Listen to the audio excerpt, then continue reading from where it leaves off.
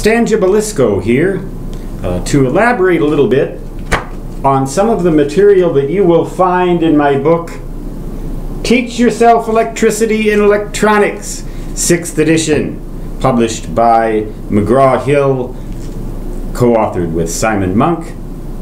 Copyright date is 2016.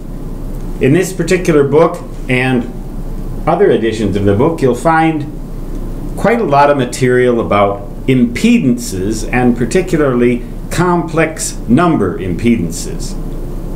A lot of people are very confused by complex numbers. They don't understand how can you have the square root of a negative number, and right off the bat they're confused.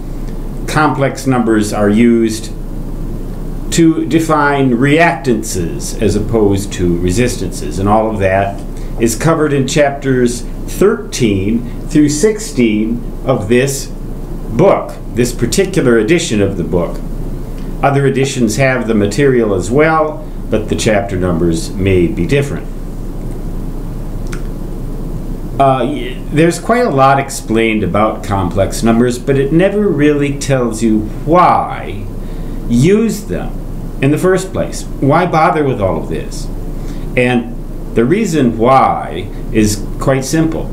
Complex numbers do an excellent job of explaining mathematically and quantitatively how reactances, that is, inductors and capacitors, behave with respect to alternating current and in circuits containing both resistance, pure DC resistance, and AC reactance.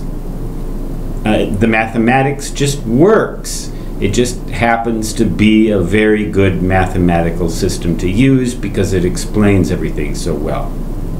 Okay, fine. What about complex numbers? How do they work? The book doesn't explain a whole lot about that. It explains a little bit, just enough hopefully so you'll understand the basics.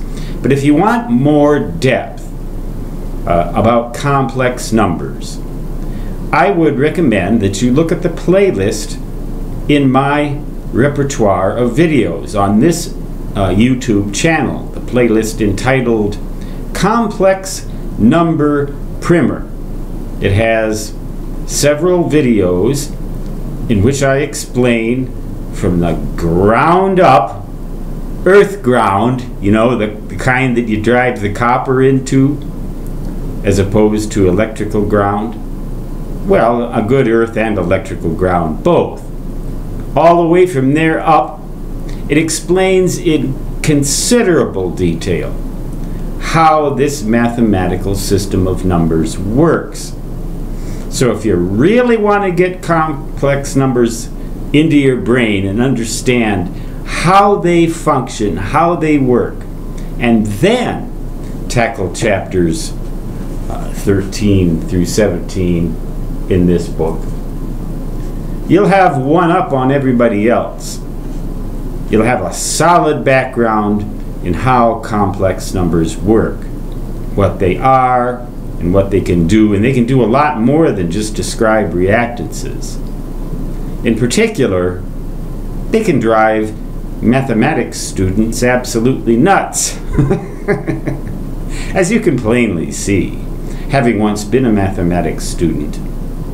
But I was a nut before that too. But really, if you want to understand complex numbers, if you're curious just about them, and they are very interesting for a mathematically minded person, visit my playlist entitled Complex Number Primer on this YouTube channel.